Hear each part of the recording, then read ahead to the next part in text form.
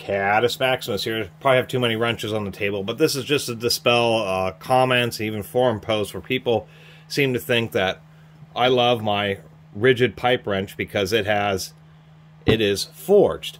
And all modern pipe wrenches have cast ductile iron handles.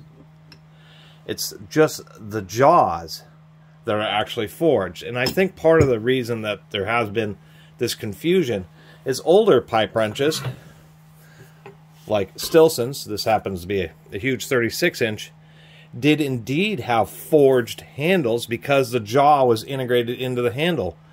The Stillson's still, I think the handles are actually a little bit stronger than modern pipe wrenches, but this whole carriage piece is notorious for breaking out the rivet. I've seen tons of them that have failed right there. I have a couple other Stillsons.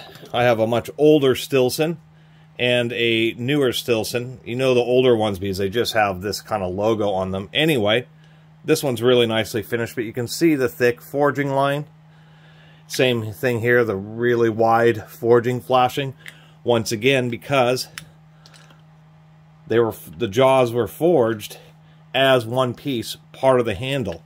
So a lot of people just started thinking, oh, pipe wrenches are all forged. It's not baloney. Ridgid advertises it right on their website. You know, if we take a look at the Fuller, I believe the Fullers were the second most popular pipe wrenches. I found more of them. It's like Fullers or Ridgids or a majority of the pipe wrenches that I run into.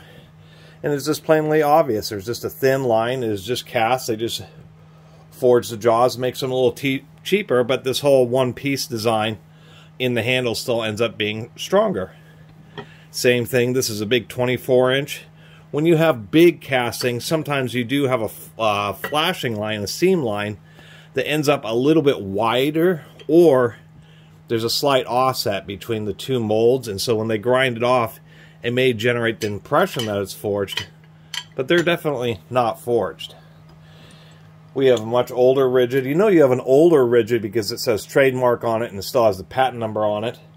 And this one, you could really be fooled because you see like that big wide area. You think, well, that must be forged, just like the jaw is. But no, this just happens to be, you can see evidence right here of the thin flashing line where they just ground it down because of that that flashing line. They just ground it, and since it has a slight curvature, it ends up with the effect that looks like it may be forged. You know, if we take a look at some of these others, I'm trying to collect all the sizes. Some of them are really obvious. You can see the thin casting line there on that 12-inch. This is the Ridgid spud wrench. This, you can plainly see the thin casting line. I'll get these out of the way here. And the biggest confusion would be on these larger ones because they would have wider casting lines or bigger offsets where they have to grind them more. So on this big, and this is a huge 36-inch Ridgid. I was pretty fortunate to pick this up for the price that I did. But nonetheless, you can kind of just see the wide flashing. Maybe if we take a look at this thing's heavy. The handle here, it really kind of gives the impression that it is forged, but indeed it's not. And Ridgid clearly says right on their website that it is a cast ductile iron handle, and it just happens to be the finish and grinding work to remove that little seam. This kind of gives the effect that the handles are forged. And once again, they're not. So I just wanted to make a video kind of talking about it and dispelling that myth.